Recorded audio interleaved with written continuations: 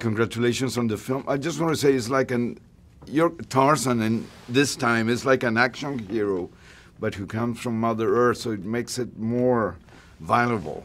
Well, you're not like a secret agent. You're just like a product of nature. And I remember as a kid watching the old movies, and that's why I fell in love with Tarzan, because I was like, oh my God, he's so badass. He's like a superhero, but with no gadgets or no cape, or there's no mutation. He's just like this man who grew up in the wild and like had to kind of tap into some superhuman power in order to survive in this very dangerous jungle.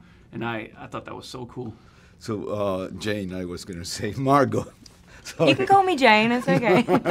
No, what do you think of the approach of this film? I mean, it explores the brutality of colonialism, which in the past the situation of women, your character, the situation of women is much different.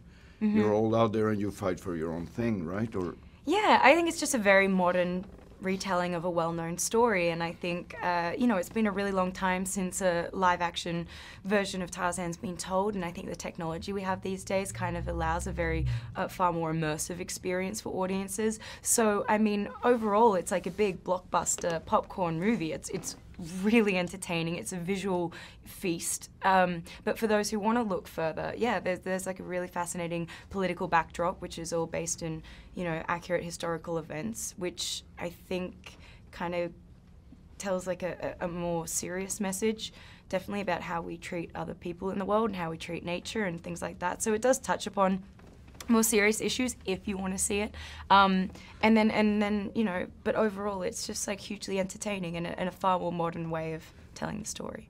Don't you think that the relationship that the two characters have is magical?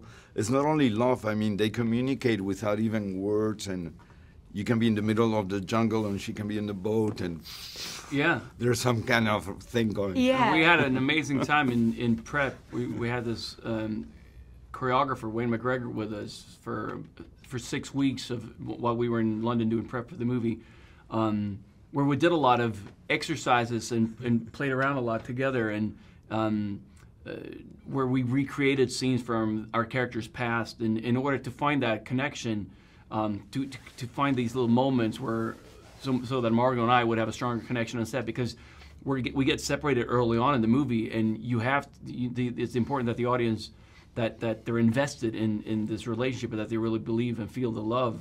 And because we had zero connection between us, Wayne had to work really hard in order to recreate. But now you seem like connected. No, you're just we're like... totally no, we're pretty now. decent actors. That's what it is. Like, just watch this until you turn the camera on. We'll be like on our phone. And I mean, acting is fun, obviously, and it's interesting. But being part of a big blockbuster that is going to invade the world, if you want, in a good way, does it make you? Do you feel different than if it was a smaller film, or? I honestly don't. I was just around the world promoting Diary of a Teenage Girl, which was like a $1 million indie movie, and this obviously the scope of this is way bigger, but. If you're passionate about the movie, and if you had genuinely had a great time shooting it, and you love the people you did it with, it's you really enjoy it, like, because you have fun talking about these stories, these memories.